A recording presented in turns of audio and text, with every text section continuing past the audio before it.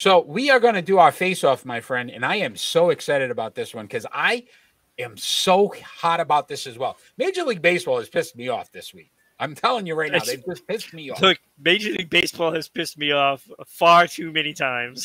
So our face-off this week is, should Major League Baseball have the same dimensions in each park? So the home runs, the parks, I mean, you could have a different design of the park, but the distance should be the same throughout. Your right field, your center field, your left field, all the same distance.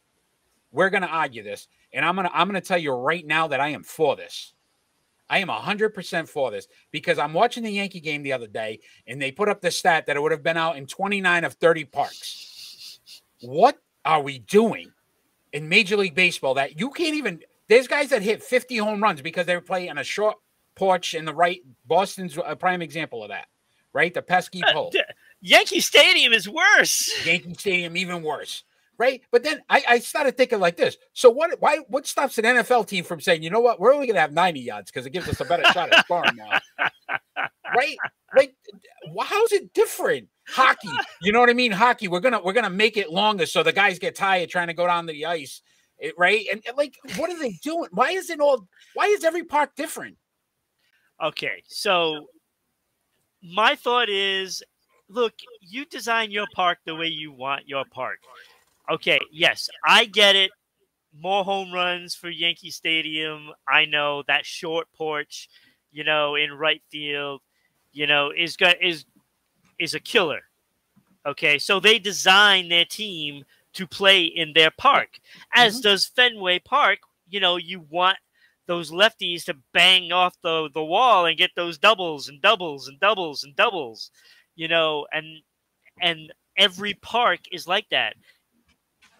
Now, I think it's great for the different fields and different dimensions. There is one field that drives me absolutely bonkers, and that is in Tampa Bay. That dome sucks. It sucks. It just hit the roof the other day. The catwalk. It's an out, but it's not an out on certain things. Like you don't know what the hell's going on. It's like the ball bounces and it goes across the field. It's like, what the heck just happened? So I'm going to tell you what else makes this wrong and why it should all be the same. Because teams end up picking up these guys because of their numbers, and they get inflated numbers. And we did this with Trevor Story, and we talked about it in Boston. He finally came through. He hits the 3 home runs the other day. Oh, and, right. But right in Colorado, the ball travels farther because of the, So again, it's the same thing. If you got a guy that's playing for, in New York with the short porch, he's going to hit more home runs, and then he goes to a park that doesn't have a short porch. Guess what? His numbers it's a flyout.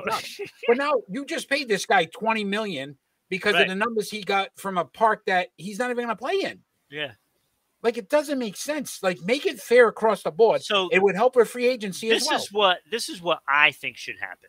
I mean, you can't do anything about the Colorado air. There's nothing you can do about it. But anytime a new park is made, make it a dome. But go ahead.